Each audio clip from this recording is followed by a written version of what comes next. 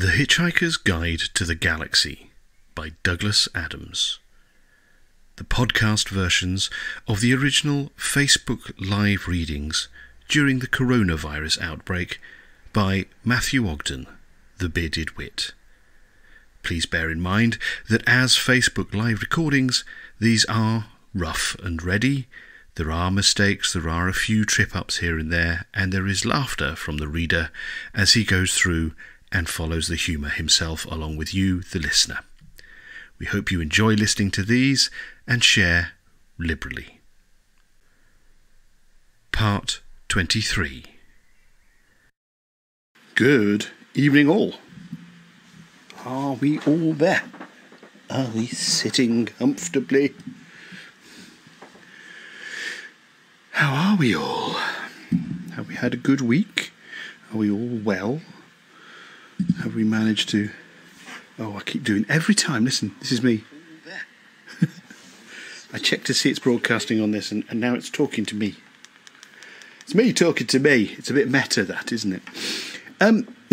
Good evening, everyone. It is 9 o'clock on a Sunday evening, which means it must be around time for another instalment of The Hitchhiker's Guide to the Galaxy. We are, of course, cracking on with it. I hope you are all sitting comfortably. I hope you have cups of tea or you have something stronger, perhaps, if that's your particular liking. And that, of course, you have your towels at the ready, just in case. Give me a shout, say hello. Don't hesitate to do that. Just drop a note in the comments to let me know you're there. Cross-posting, obviously, from The Bearded Wit onto Gigglefix, onto Licking Toads, I think, which is the band I play with, and onto The Rats in the Walls, which is the upcoming gothic horror and ghost story podcast that I'm currently creating a lot of content for. So wherever you are, wherever you're listening into this, and if you're catching up on this on the podcasts, on Spotify or Apple or Google Play or TuneIn or Stitcher or Deezer or wherever you get your podcasts, which is basically anywhere these days, then welcome to the show. Just a very quick piece of admin. I have put a link, I think it's in the comments somewhere. But if you would be kind enough to consider becoming a patron by going to Patreon, patreon.com/The Bearded Wit, and making a monthly contribution. It starts now. I've introduced a tier at $5. So from $5, which I suppose is about the price of a decent cup of coffee these days, if enough of you are kind enough to support me, it will make a huge difference because it means I can focus exclusively on this kind of material rather than having to try and do a load of other stuff. And you can get a lot more of me as a consequence. There's quite a lot to go around. So if you are kind enough to do that, I would be immensely appreciative. So as I say, the link again is www.patreon.com/The Bearded Wit. Become a patron from $5 a month and get tons more of me. Can't really go far wrong with that, can you? Right, quick slurp of tea. As I say, if you are watching, give me say a hello. You appear in my comments, and it's always lovely to see you. And if you do, actually, by the way, if you do drop by... one other thing, whilst my brain sort of grinds into gear, please do remember to like and follow The Bearded Wit, and Gigglefix, or wherever you're picking this up on, because then you'll get notification of whenever I'm doing stuff, and I will make sure lots of content gets out there. But it also makes it easier for you guys to stay in touch when I post events. It seems like in the latest version of Facebook, we can't... actually, if anyone has got any can say to the contrary, please do drop me a line. But I can't see a way of creating a recurring event like I did last year when I set this up. So you could have all of these in your diary going forward. So I have to produce events for every week at the moment. I have written to Facebook, but I don't anticipate speaking to an actual human being at any point in the near future. So if anyone knows any tricks around that, please do drop me a line. I would really appreciate that. But if you do like and follow the page, then as soon as I put any details about these events coming up, you'll get notification on that. So that will save you getting lost or there being any doubts about what's happening when. So, good evening all. Lovely to see you. A quick recap. Shall we crack on? Oh, yeah, quick slurp of tea to start with. Have you got yours? Tea. Tea. Oh, God, it's brilliant. I love tea. I'm so English in that respect. It's quite ridiculous. And, of course, it's black tea, and it's got milk in it. But no sugar. No sugar. I'm sweet enough already. Right. So, where were we? Okay. We got to a point at the end of the last reading. We have had sort of Arthur and Fenchurch very much doing their thing, not least on the wing of a passing 747. And they have decided, they have managed to get in touch with the person that they think can actually tell them what it is that has happened to all the dolphins. Because, of course, Arthur, on his time and distance travels, completely missed the fact that when he found himself on this new Earth, that all the dolphins had gone, but no one knows why or where or what that's about, apart from perhaps this one chap, Wonko the Sane. So, we left it at the end of the last one with them deciding that perhaps they should take a trip. So, let's crack on. Thanks very much for joining. This is an important announcement. This is flight 121 to Los Angeles. If your travel plans today do not include Los Angeles, now would be the perfect time to disembark. They rented a car in Los Angeles from one of the places that rents out cars that other people have thrown away. Getting it to go round corners is a bit of a problem, said the guy behind the sunglasses as he handed them the keys. Sometimes it's simpler just to get out and find a car that's going in that direction. They stayed for one night in a hotel on Sunset Boulevard, which someone had told them they would enjoy being puzzled by. Everyone there is either English or odd or both. They've got a swimming pool where you can go and watch English rock stars reading Language, Truth and Logic for the photographers. It was true. There was one, and that was exactly what he was doing. The garage attendant didn't think much of their car, but that was fine because they didn't either. Late in the evening, they drove through the Hollywood Hills along Mulholland Drive and stopped to look out first over the dazzling sea of floating light that is Los Angeles, and later stopped to look across the dazzling sea of floating light that is the San Fernando Valley. They agreed that the sense of dazzle stopped immediately at the back of their eyes and didn't touch any other part of them, and came away strangely unsatisfied by the whole spectacle. As dramatic seas of lights went, it was fine. But light is meant to illuminate something, and having driven through what this particularly dramatic sea of light was illuminating, they didn't think much of it. They slept late and restlessly, and awoke at lunchtime when it was stupidly hot. They drove out along the freeway to Santa Monica for their first look at the Pacific Ocean, the ocean which Wonko the Sane spent all his days and a good deal of his nights looking at. "Someone told me," said Fenchurch, "that they once overheard two old ladies on this beach doing what we're doing, looking at the Pacific Ocean for the first time in their lives, and apparently, after a long pause, one of them said to the other, 'You know, it's not as big as I expected.'" Their mood gradually lifted as they walked along the beach in Malibu and watched all the millionaires in their chic shanty huts, carefully keeping an eye on each other to check how rich they were getting. Their mood lifted further as the sun began to move down the western half of the sky, and by the time they were back in their rattling car and driving towards a sunset that no one of any sensibility would dream of building a city like Los Angeles in front of, they were suddenly feeling astonishingly and irrationally happy, and didn't even mind that the terrible old car radio would only play 2 stations, and those simultaneously. So what? They were both playing good rock and roll. "I know that he'll be able to help us," said Fenchurch determinedly. "I know he will." "What's his name again, that he likes to be called?"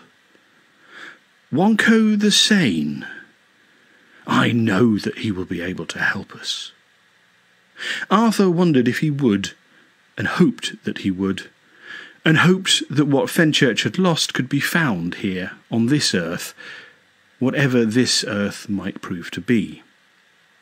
He hoped, as he had hoped continually and fervently since the time they talked together on the banks of the Serpentine, that he would not be called upon to try and remember something that he had very firmly and deliberately buried in the furthest recesses of his memory, where he hoped it would cease to nag at him.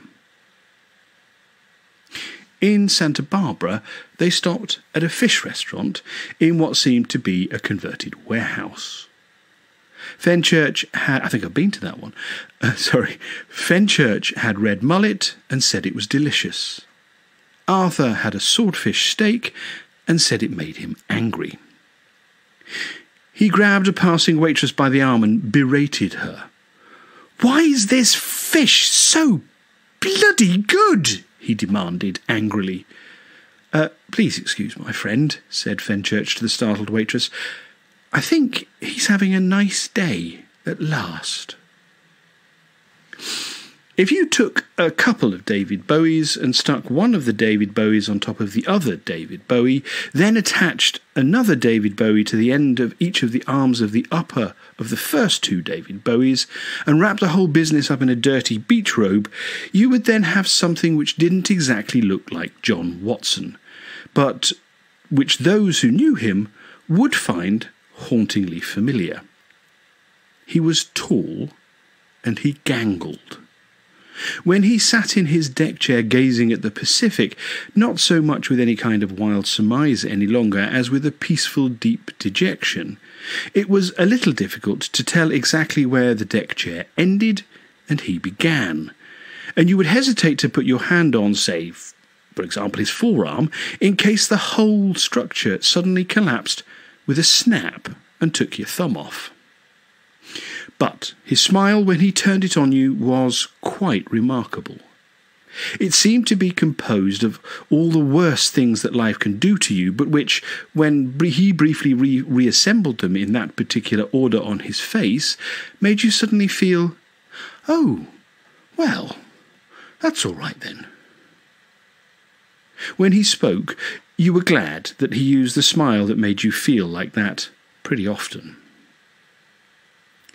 "Oh, yes," he said. "They come and see me. They sit right here. They sit right where you're sitting."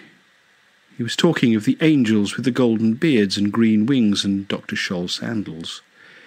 "They eat nachos, which they say they can't get where they come from. They do a lot of coke and are very wonderful about a whole range of things." "Do they?" said Arthur. Are they? So, when is this then? When do they come?" He gazed out at the Pacific as well. There were little sandpipers running along the margin of the shore which seemed to have this problem. They needed to find their food in the sand which a wave had just washed over, but they couldn't bear to get their feet wet.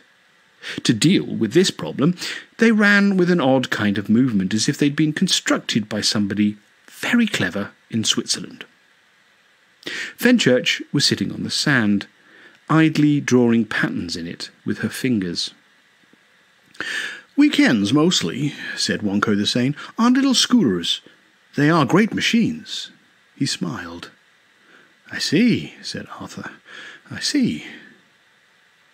A tiny cough from Fenchurch attracted his attention, and he looked round at her. She had scratched a little stick figure drawing in the sand of the two of them in the clouds. For a moment he thought she was trying to get him excited.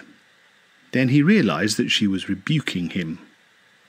"Who are we," she was saying, "to say that he's mad?"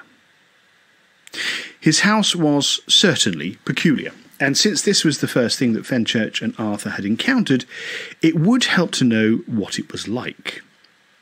What it was like was this.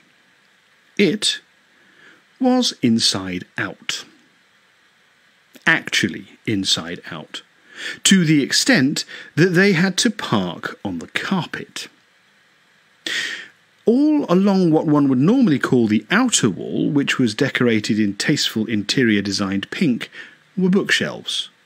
Also, a couple of those odd three-legged tables with semicircular tops, which stand in such a way as to suggest that somebody just dropped the wall straight through them, and pictures which were clearly designed to soothe. Where it got really odd was the roof. It folded back on itself, like something that Moritz C. Escher, had he been given to hard nights on the town, which is no part of this narrative's purpose to suggest was the case, though it is sometimes hard, looking at his pictures, particularly the one with all the awkward shapes, not to wonder, might have dreamed up after having been on one. For the little chandeliers, which should have been hanging inside, were on the outside, pointing up. Confusing. The sign above the front door said, "Come outside." And so, nervously, they had. Inside, of course, was where the outside was. Rough brickwork, nicely done pointing, guttering in good repair, a garden path, a couple of small trees, some rooms leading off. And the inner walls stretched down, folded curiously, and opened at the end as if by an optical illusion which itself would have had Moritz C. Escher frowning and wondering how it was done, to enclose the Pacific Ocean itself. "Hello," said John Watson, Wonko the Sane. Good, they thought to themselves. Hello is something we can cope with. Hello, they said, and all surprisingly with smiles. For quite a while he seemed curiously reluctant to talk about the dolphins, looking oddly distracted and saying, "I forget," whenever they were mentioned, and had shown them quite proudly around the eccentricities of his house.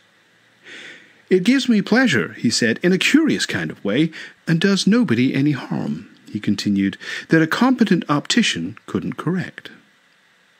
They liked him. He had an open, engaging quality, and seemed able to mock himself before anybody else did. "Your wife," said Arthur, looking around, "mentioned some toothpicks." He said it with a hunted look, as if he was worried that she might suddenly leap out from behind the door and mention them again. Wonko the Sane laughed. It was an easy, light laugh, and sounded like one he had used a lot before and was happy with. "Ah, yes," he said. "That's to do with the day I finally realized that the world had gone totally mad, and built the asylum to put it in, poor thing, and hoped it would get better." That was the point at which Arthur began to feel a little nervous again. "Here," said Wonko the Sane, "we are outside the asylum." He pointed again at the rough brickwork, the pointing and the guttering. "Go through that door," he pointed at the first door through which they had originally entered, "and you go into the asylum. I've tried to decorate it nicely to keep the inmates happy, but there's very little one can do. I never go in there myself now. If I am ever tempted, which these days I rarely am, I simply look at the sign written over the door, and I shy away." "That one?" said Fenchurch, pointing, rather puzzled, at a blue plaque with some instructions written on it. "Yes, they are the words that finally turned me into the hermit I have now become. It was quite sudden. I saw them, and I knew what I had to do." The sign said, Hold stick near centre of its length. Moisten pointed end in mouth. Insert in tooth space, blunt end next to gum. Use gentle in-out motion. It seemed to me, said Wonko the Sane, that any civilization that had so far lost its head as to need instructions and include a detailed set of instructions for use in a packet of toothpicks was no longer a civilization in which I could live and stay sane. He gazed out at the Pacific again, as if daring it to rave and gibber at him, but it lay there calmly and played with the sandpipers. And, in case it crossed your mind to wonder, as I can now see how possibly it might, I am completely sane, which is why I call myself Wonko the Sane, just to reassure people on this point. Wonko is what my mother called me when I was a kid and clumsily knocked things over, and sane is what I am, and how, he added, with one of his smiles that made you feel, oh, well, that's all right then. I intend to remain. Shall we go onto the beach and see what we have to talk about? They went out onto the beach, which was where he started talking about angels with golden beards and green wings and Dr. Scholl's sandals. About the dolphins? Said Fenchurch, gently, hopefully. I can show you the sandals, said Wonko the Sane. I wonder, do you know, would you like me to show you, said Wonko the Sane. The sandals? I have them. I'll get them. They are made by the Dr. Scholl Company, and the angels say that they particularly suit the terrain they have to work in. They say they run a concession stand by the message. When I say I don't know what that means, they say, no, you don't, and laugh. Well, I'll get them anyway. He walked towards the inside, or the outside, depending on how you looked at it. Arthur and Fenchurch looked at each other in a wondering and slightly desperate sort of way. Then each shrugged and idly drew figures in the sand. How are the feet today? Said Arthur quietly. Okay, it doesn't feel so odd in the sand or in the water. The water touches them perfectly. I just think this isn't our world. She shrugged. What do you think he meant by the message? Oh, I don't know, said Arthur, though the memory of a man called Prack, who laughed at him continuously, kept nagging at him. When Wonko returned, he was carrying something that stunned Arthur. Not the sandals, they were perfectly ordinary wooden-bottomed sandals. I just thought you'd like to see, he said, what angels wear on their feet. Just out of curiosity, I'm not trying to prove anything, by the way. I'm a scientist, and I know what constitutes proof. But the reason I call myself by my childhood name is to remind myself that a scientist must also be absolutely like a child. If he sees a thing, he must say that he sees it, whether it was what he thought he was going to see or not. See first, think later, then test. But always see first. Otherwise you will only see what you are expecting. Most scientists forget that. I'll show you something to demonstrate that later. So, the other reason I call myself Wonko the Sane is so that people will think I'm a fool. That allows me to say what I see when I see it. You can't possibly be a scientist if you mind people thinking that you're a fool.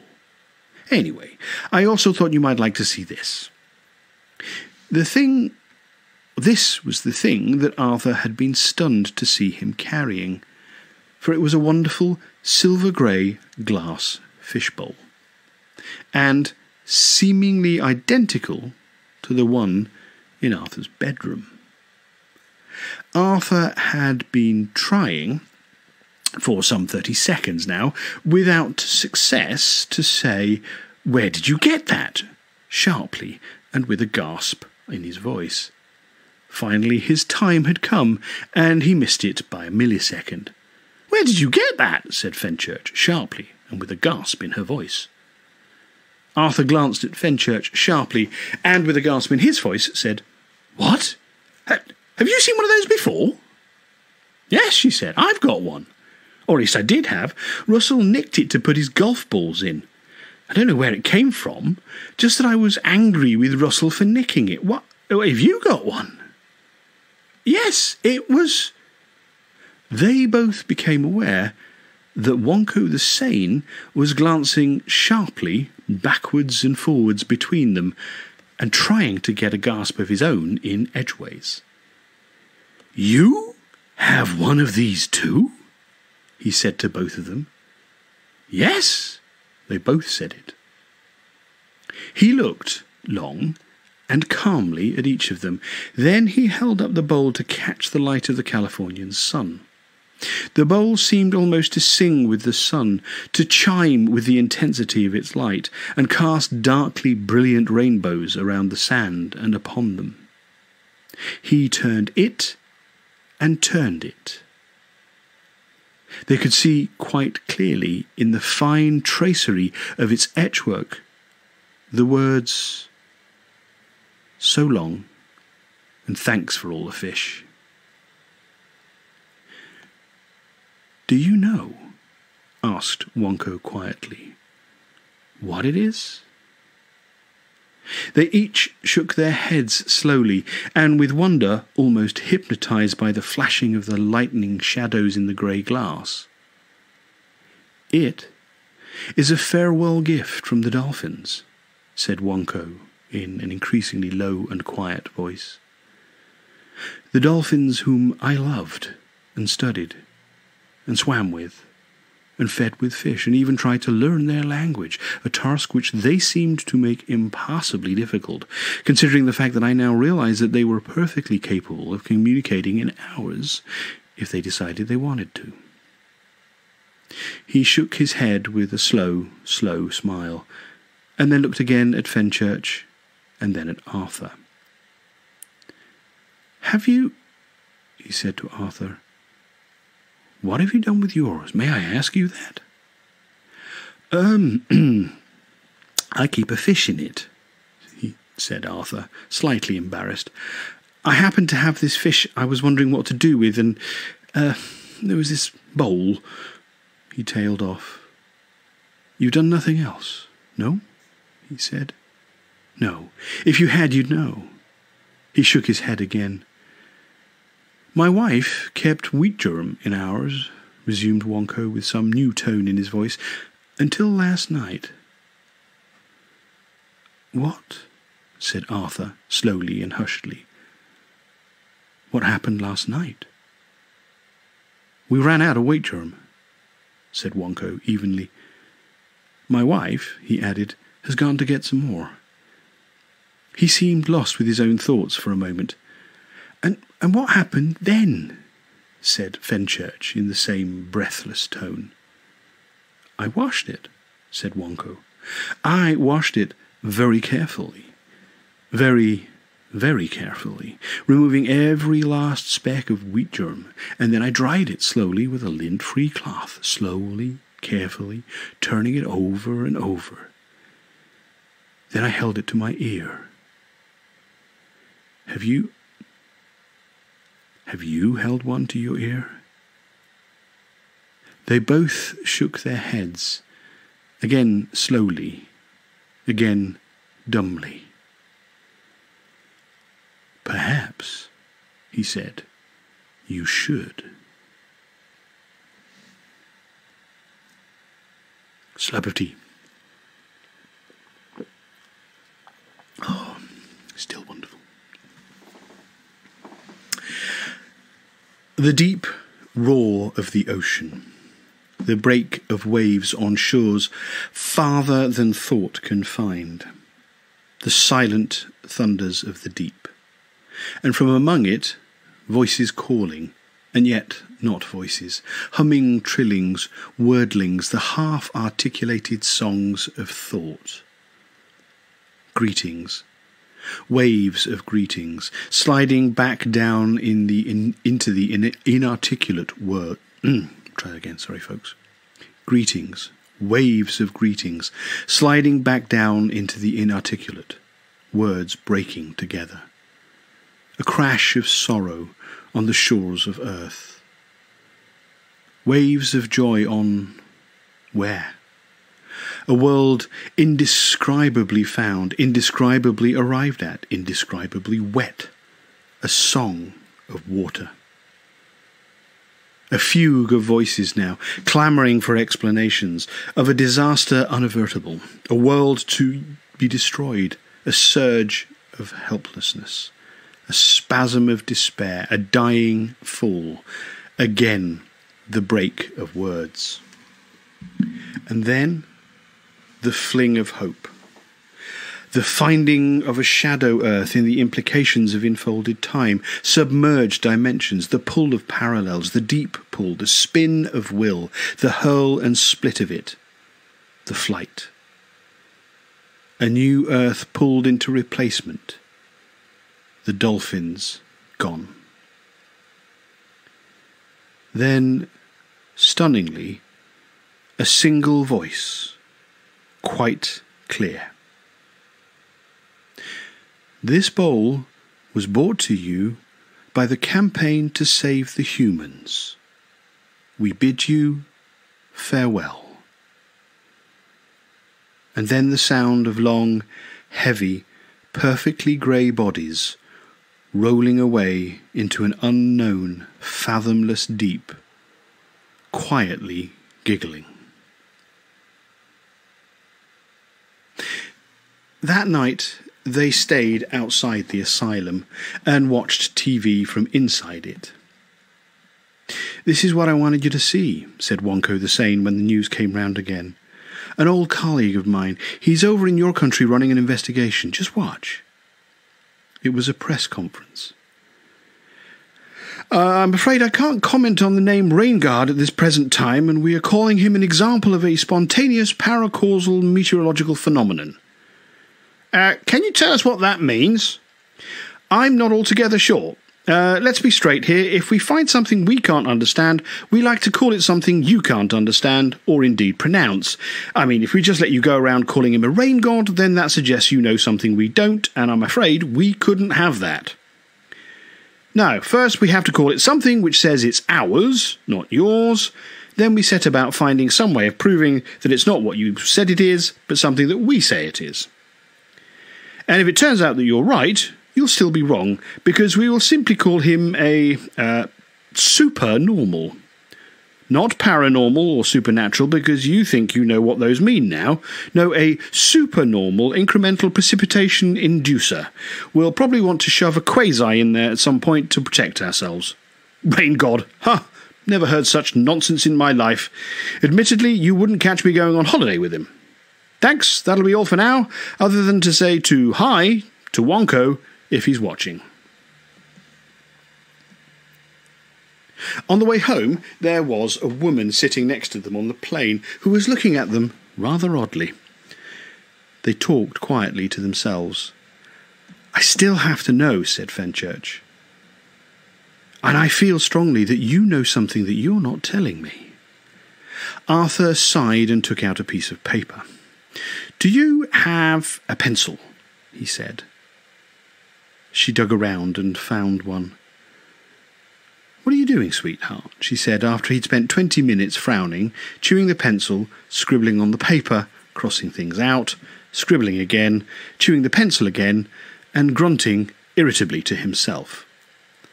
"Trying to remember an address someone once gave me."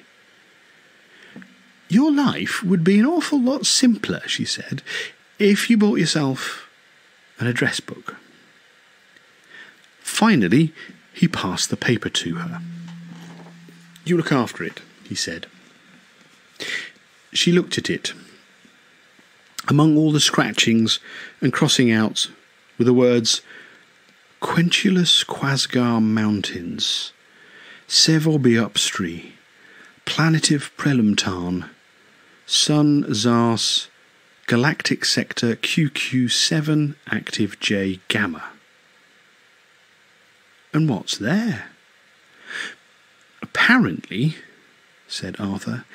"It's God's final message to his creation." "That sounds a bit more like it," said Fenchurch. "How do we get there?" "You really—" "Yes," said Fenchurch firmly. "I really want to know." Arthur looked out of the scratchy little perspex window at the open sky outside. Excuse me," said the woman, who'd been looking at them rather oddly, suddenly. "I hope you don't think I'm rude. I get so bored on these long flights. It's nice to talk to somebody. My name's Enid Capelson. I'm from Boston. Tell me, do you fly a lot?" They went to Arthur's house in the West Country, shoved a couple of towels and stuff in a bag, and then sat down to do what every galactic hitchhiker ends up spending most of his time doing. They waited for a flying saucer to come by. "Friend of mine did this for 15 years, said Arthur one night as they sat forlornly watching the sky. "Who is that?" "Called Ford Prefect." He caught himself doing something he'd never really expected to do again. He was wondering where Ford Prefect was. By an extraordinary coincidence, the following day there were 2 reports in the paper, one concerning the most astonishing incident with a flying saucer, and the other about a series of unseemly riots in pubs. Ford Prefect turned up the day after. I'm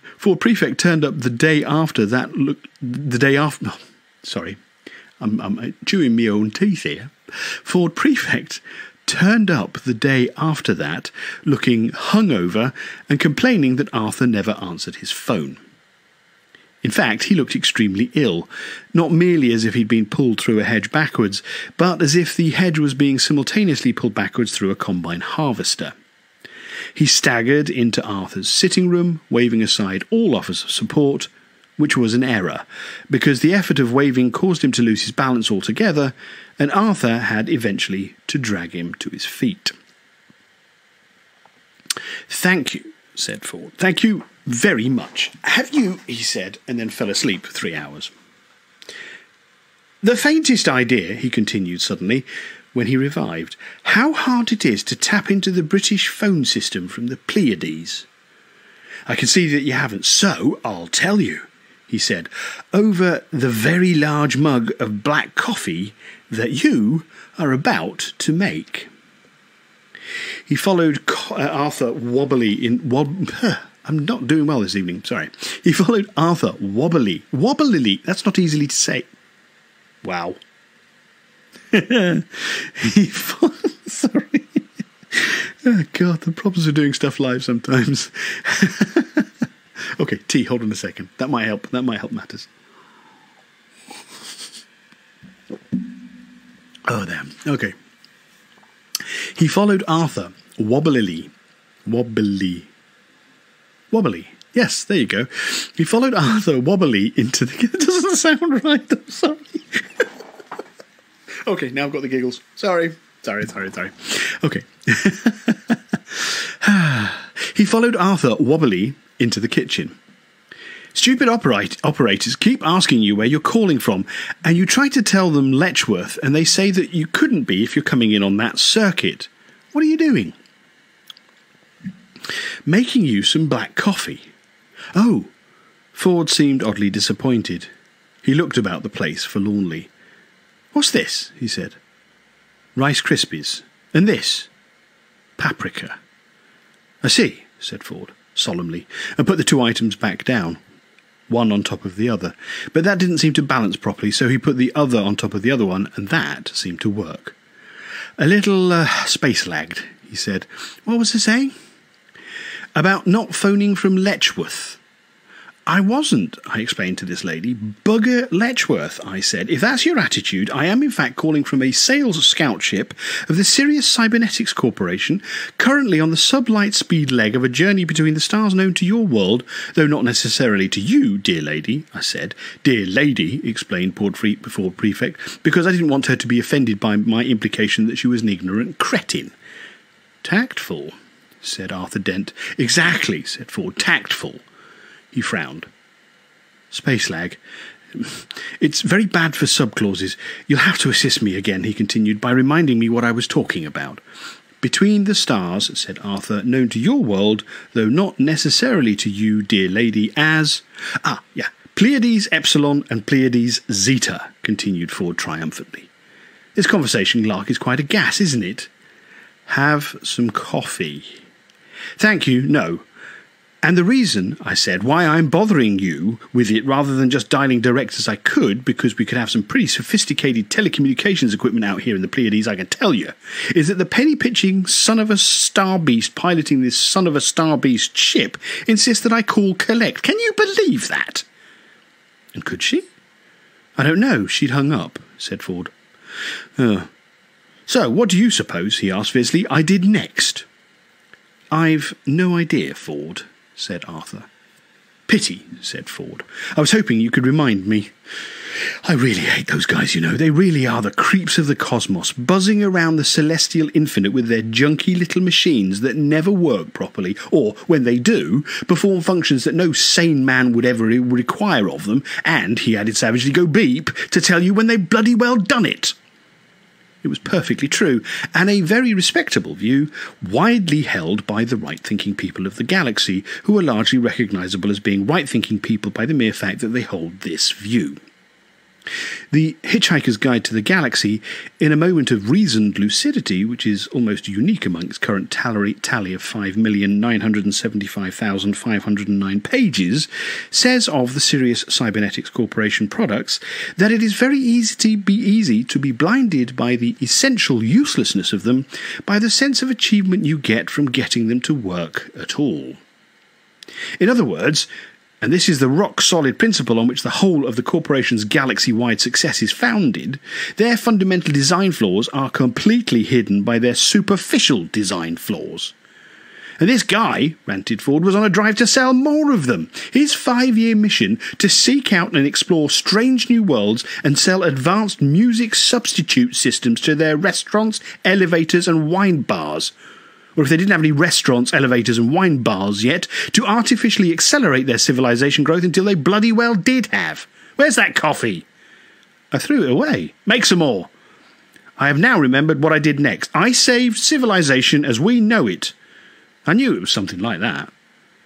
He stumbled determinedly back into the sitting room, where he seemed to carry on talking to himself, tripping over the furniture and making beep-beep noises.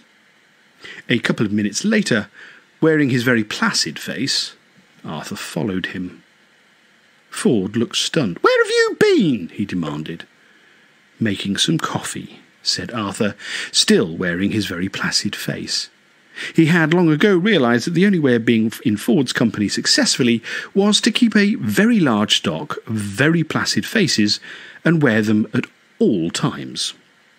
"You missed the best bit," raged Ford. "You missed the bit where I jumped the guy. Now," he said, "I shall have to jump him all over again." He hurled himself recklessly at a chair and broke it. "It was better last time," he said sullenly, and waved vaguely in the direction of another broken chair which he'd already got trussed up on the dining table. "I see," said Arthur, casting a placid eye over the trussed-up wreckage. "And, what are all the ice cubes for?" "What?" screamed Ford. "What? You missed that bit too? That's the suspended animation facility. I put the guy in the suspended animation facility. Well, I had to, didn't I?" "So it would seem," said Arthur in his placid voice. "Don't touch that!" yelled Ford. Arthur, who was about to replace the phone, which was for some reason lying on the table off the hook, paused placidly. "Okay," said Ford, calming down. "Listen to it." Arthur put the phone to his ear. "It's the speaking clock," he said. "Beep, beep, beep," said Ford, is exactly what's being heard all over that guy's ship while he sleeps in the ice going slowly around a little-known moon of Sassafras Magna. The London speaking clock. I see, said Arthur again, and decided that now was the time to ask the big one. Why? He asked placidly. With a bit of luck, said Ford, the phone bill will bankrupt the buggers. He threw himself, sweating, onto the sofa. Anyway, he said, dramatic arrival, don't you think? And I think that's where we'll leave it for this evening. Don't want to go on too long. I need to keep my back in good shape, as you know. Thank you very much for listening, everybody. If you're a new listener, welcome. You can find all of the previous episodes both on my Facebook page, but also on the Bearded Wit or the Gigglefix podcast, which you can find, as I say, on Spotify and on everywhere, basically Apple, Google, TuneIn Radios, Ditcher, Steezer, no, Deezer and Stitcher. Anywhere, basically, if you search for the Bearded Wit or the Gigglefix podcast, you will find these episodes there. I will be doing this on a continuing basis, as promised, every Sunday at 9 p.m. Central European time. I'm living here in Denmark. Thank you to everybody that's... I forgot to do this at the top of the show, but thank you to everybody that sends messages to me each week. It's really lovely. I'm so pleased there are so many of you around the world that are listening to this now, so thank you very much for your feedback. Keep your eyes peeled for The Rats in the Walls. I've been very busy recording content for that, and if you like a dose of classic ghost stories and sort of gothic horror, that will be coming very soon. But in the meantime, have a super week. Look after yourselves. Stay safe wherever you are. Follow all necessary safety precautions. Be good to yourselves. Be good to everyone around you. And see you next week. Thank you very much, everybody. See you soon. Bye.